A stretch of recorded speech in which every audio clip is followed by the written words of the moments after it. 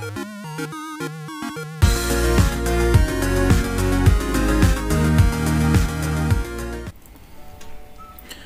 guys, today I'm gonna show you how you can fix the product has non-kms client error when you try to activate your Windows from the KMS auto tool. So first let me show you that my Windows 10 is not activated yet. So I'm going to use this tool, KMS Auto Lite Portable version 5 test 5. You can download it from the link in description which I have given below. So first let me show you the error we get. So this is this tool. So when we try to activate the Windows by clicking here, this is the error we get. Product has non-kms client channel skipped, and our Windows is still not activated.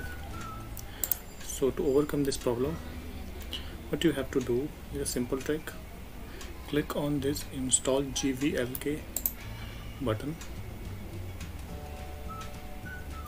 and just press on Windows key.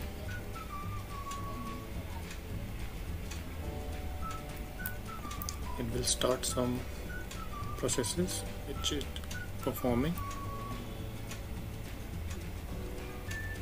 Wait for some time. Key installed successfully, as you can see. So wait until it completes the process.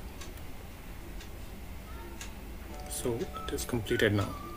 So what you have to do is go back to your activation, click on activation, and then again click on activate Windows.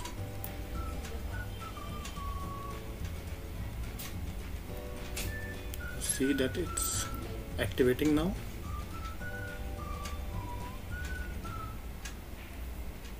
Just wait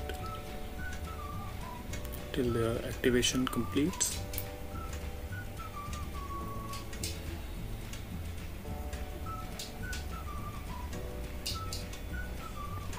Here you can see activation successful. So let's check our Windows is activated or not. Voila! Windows is activated.